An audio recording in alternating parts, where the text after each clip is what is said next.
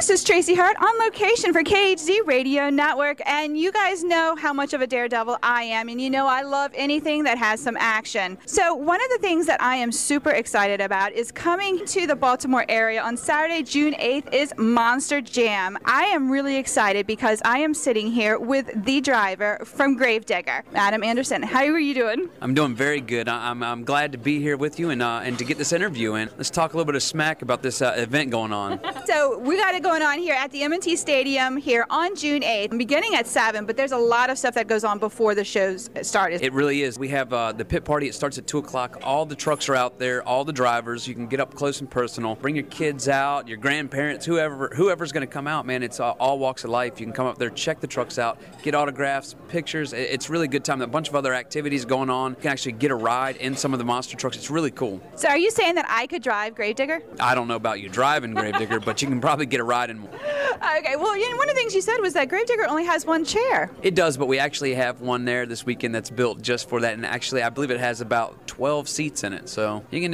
it's we can ride some people in that one, no problem. Let's talk about the fact that your father is the one who formed Gravedigger, who made Gravedigger. He did. He created Gravedigger in 1982, and the truck I'm driving is actually Gravedigger the Legend, and it's just an old school version of Gravedigger. It's what it looked like in 1983, and at the time it was his expensive paint job on the truck, and when you see it, it's very plain, it's very simple. It's kind of like an old school hot rod, and I think he paid about $750 for a guy with, I think he had one arm to paint this thing in a barn, and it's grown from there to the truck you know today, the black and green with the flames and a $10,000 paint job that is just destroyed every time. So, but me driving that truck, I can actually compete against my father, who will be here this weekend too. So it's a pretty neat deal. So we'll be competing against each other and all the other trucks.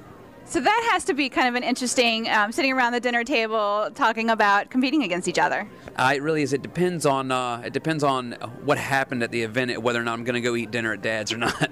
So who's more competitive? I'd have to say my dad probably is. You know, I don't get as hurt. I don't feel like if he beats me, because he's been doing it for 31 years now, so he's got an excuse. You know, or I have an excuse so when he beats me. But if I beat him, I haven't been doing it that long, so it's kind of like rubbing it into him, giving him an old elbow there. But it's still good. The competition between us is awesome, but as the way we look at it, I have a younger brother that does it too, and the son of a digger monster truck, and it's pretty cool. He'll be there also, and we compete against all these other trucks, you know, so as long as one of us comes out on top, that's what we like.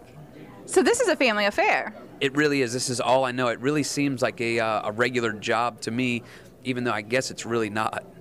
So what was it like growing up with this part of your life? It was pretty crazy, you know, and like I said, it didn't feel like it was crazy to me until I really stepped back and looked at it once I was older, to meet kids at school and bring them to my house to come play. And our shop was right next door to the house, so they're like, why are we here? And I'm like, this is where I live. And then they're like, your dad is a Gravedigger. I'm like, yeah.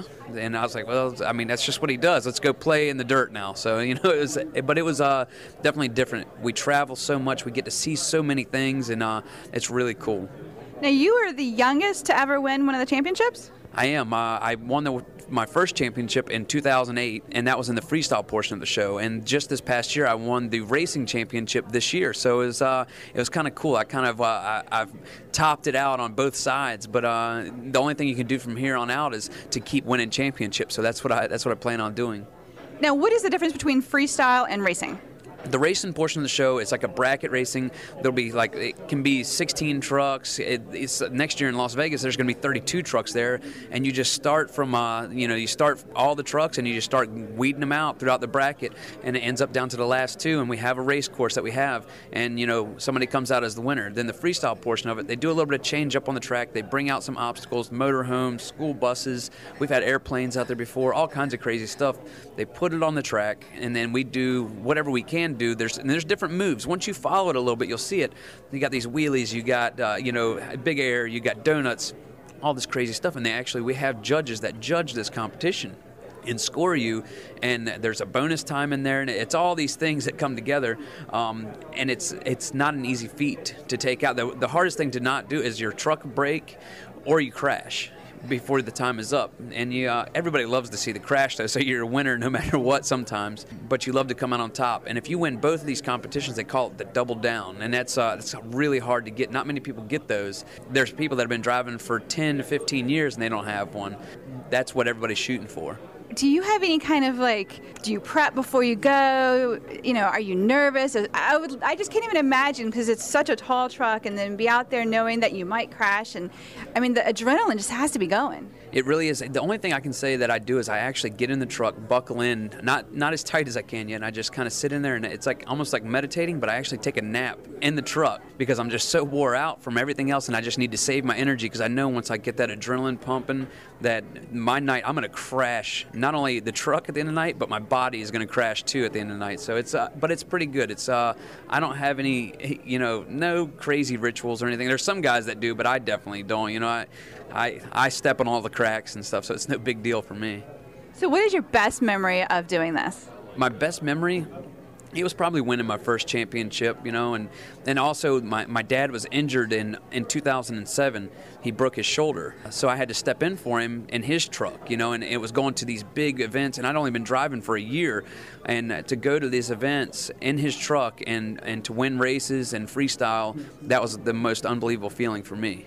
You have a 9-month-old son, and you showed me a video earlier. He's following in your footsteps. Yeah, it's really cool. He's been to one event when he was I think he was only 4 months old, and he's 9 months now, and we got him in training now. My brother, he actually he ordered it from somewhere in China. He said that it's a Power Wheels that is remote control, so I can drive him around. So he stands up, and he's not even big enough that he can even sit in the seat. He just stands up and holds onto the steering wheel, and I drive him around the yard to get him started now.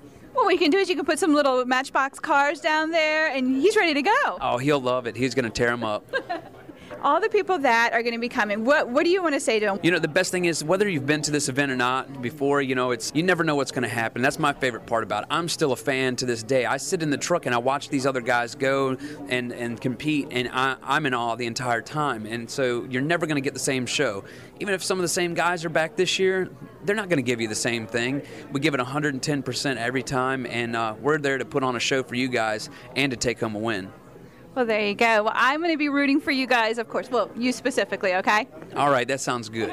But if you don't win, then I guess I'll root for your dad and your brother as well. That sounds good, as long as it's one of the Andersons, like I said. All right, again, folks, you know where you're going to be on June 8th, Saturday, at the Monster Jam at M&T Stadium. Now, the show begins at 7 p.m., but the gates actually open up at 5, and the parking lots open up at noon. Now, there are different packages that you can get. Some of them let you onto the field early. You can ride in one of the trucks. It's going to be so much fun. And this is definitely a family event. This is something where you bring the family, the kids. There's stuff there for everybody. So all you need to do is just go to M&T Stadium's website. You can purchase tickets from there, or you can go onto our website, khztv.com, and we'll have a link to the tickets. Adam, thank you again so much for being here with us today. Thank you very much, and I was glad to be with you guys. There you go. I'm Tracy Hart on location with khztv.com.